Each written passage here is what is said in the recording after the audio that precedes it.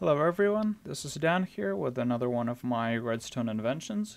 This time I've created a pulse delay which actually sends out the same length of pulse that you put in, and the delay is based on the item hopper here. Some of you might remember this 4x2x3 pulse lengthener that I showed in one of my previous videos. So that's attached to this setup here. So, nothing is better than to actually see it in action. So let's give it a really short pulse and I'll show you. So that's half of it gone. Then once that turns off, it sends off a pulse that's roughly the same length as what came in. And by roughly, I mean plus minus 1 tick.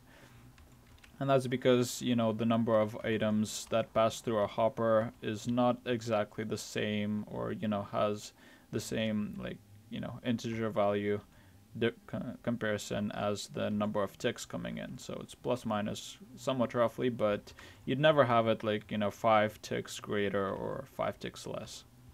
Now the way it works is rather simple. There's a bunch of items stuck in this hopper. This is a hopper chain which goes in a counterclockwise direction. So because there's power provided, all the items are held here.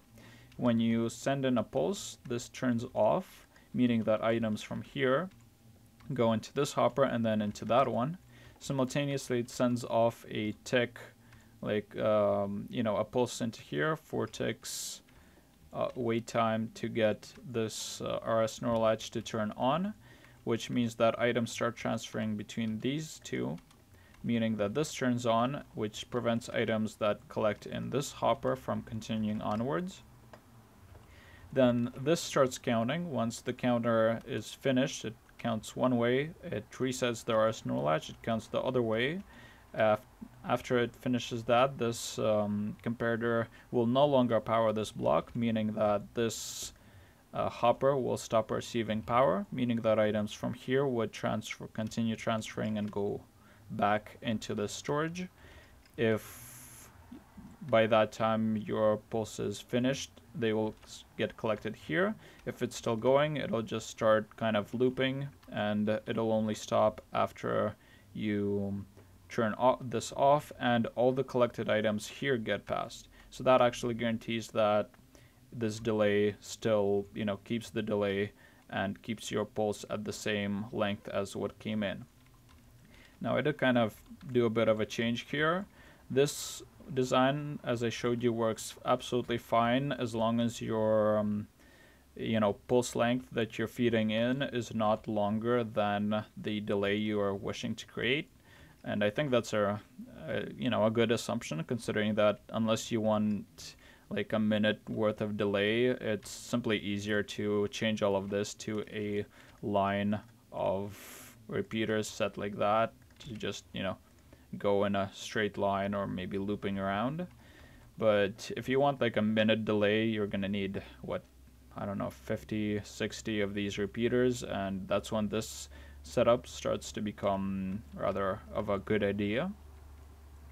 So if you're gonna be having, as I said, you're gonna be having your pulse coming in, and that the length of that pulse is longer than the amount of time you're delaying it for, you're gonna have to wish to put in this repeater and put it to 4 ticks, which would kind of, items get passed through, and sometimes it's a 0 and a 1, 0 and a 1.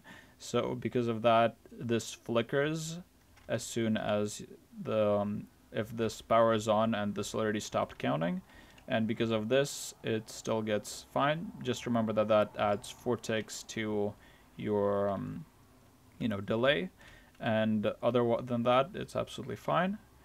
But I will just use a just regular like this, because honestly, you're probably not gonna have anything like that. So let's just go. So I showed you a 1 tick before, so let me show you this 5 maybe. No, much longer. And once again, this is counting. Then there you go, there's the signal, and as you can see, it's quite a bit longer than the first one, and that's because the two are connected like that. So let's build it. So the first thing you need to do is create this pulse lengthener. I've already shown you. So block, torch, the two hoppers connected, put a block here, put a comparator into there, create your RS NOR latch like that, put torch underneath there, put two redstone dust like that, redstone dust at the top like that, and that's it for this piece. Now this is the part where the lengthener, pulse extender, whatever you call it. So put that into here, dig a hole, put in a sticky piston, put some random block here, make sure it's solid, put another repeater into here. Let's create the hopper chain, make sure it's going in a counterclockwise direction. I messed up, sorry.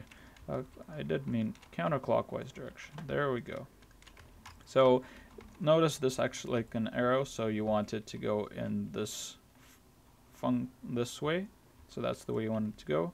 So place a stone brick on top of that. Place your stone brick here. Put in an L shape like that. Put a torch on top. Put redstone dust like that. And provide power into here as a form of, you know, some kind of line current. And then take that out. And you know, if you want, you can just put the lamp there, or you know, some item plus a torch. But otherwise, you're gonna probably need a repeater, because otherwise the signal strength comes out as 1. So you're gonna still need that. And in case you're expecting extremely long powers on, you want to turn that on to 4. Otherwise, just leave it as 1. I'll leave it as 1. Provide here the number of blocks you want for the delay. So in here, let's say 16. So 8 blocks one way, 8 blocks the other. That's 16 at 2.5 per, you know, 2.5 items per second. That comes out to something like, you know, what, 6 or 7 seconds delay. I'm not exactly sure. That, and then this is where your signal comes in. So let's just do it like this with a lever, or you can do whatever you want. And there you go. That's right. Sorry.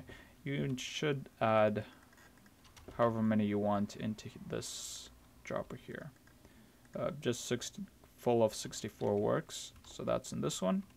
And that's it. Now that's it. So we provide that, it counts. Halfway done, and there's the signal. As you saw, it's the same as the signal we went in. If we provide it, now I'll just show you, if you provide an extremely long one, so that's halfway, and now here it goes again. And as you can see, it does this, even though it's counting.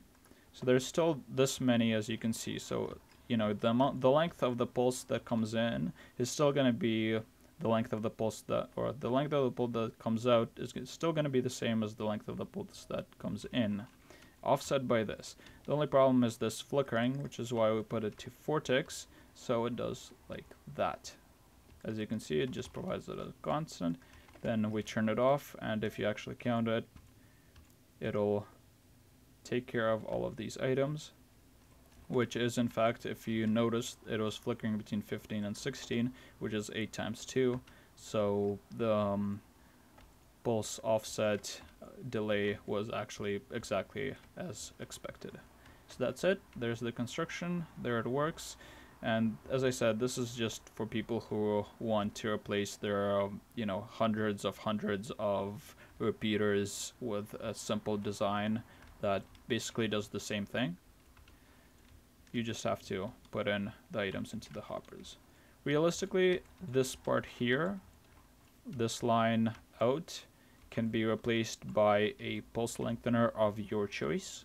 So if you have a pulse lengthener that works for an hour or so, you can use this to delay your signal for an hour.